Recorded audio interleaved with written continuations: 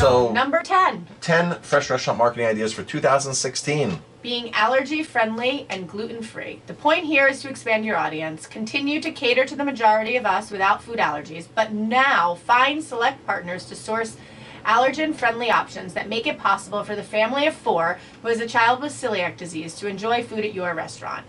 You offer whole wheat pasta on your menu, so why not offer brown rice pasta?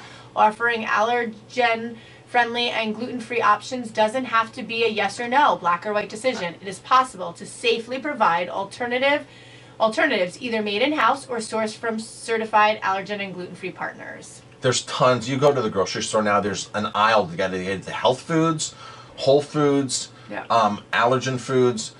Offer choices. It will bring more people in. That's the bottom line. Get involved. Do that. I mean, nowadays, to not be able to offer something that is gluten-free, allergen-free, corn-free, soy-free, you're missing a massive market. A lot of people come to our restaurant. And it's a disappointment if you don't get it and you're looking for it and you have to eat just a salad or there's very limited things on the menu. You don't have to have the majority of your menu like that, but you have to have some choices for people. A party of 5 go out to eat and one person's soy-free, dairy-free, nut-free.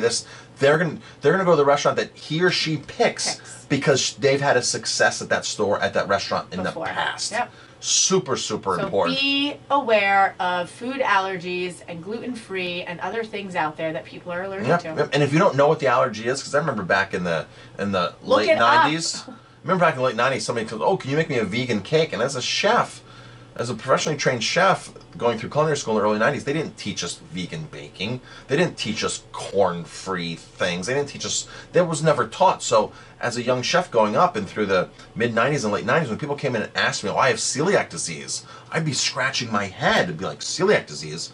And I took the time back then as a young chef to educate myself on all different types of diets. Thus, I adopted a different diet for myself back then because I realized certain foods I was eating were not good for me. But the reality is you have to be educated on this, and you have to, don't lie to somebody. Because if you lie to somebody, we've been lied to before, like, "Oh, those cookies are vegan."